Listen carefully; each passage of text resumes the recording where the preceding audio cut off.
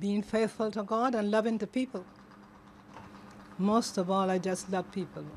But being faithful is a different situation altogether. Okay. You know, because you've got to say you love people, but then you have to show that you love them, you know.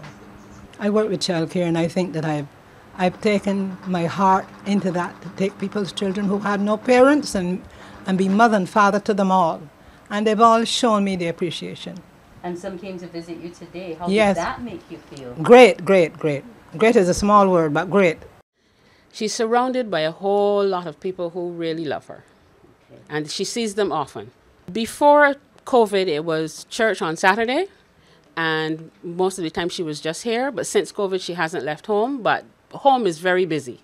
Home is many people in and out all the time. So, and all of these grandchildren and great-grandchildren are always around. So she's never by herself for too long.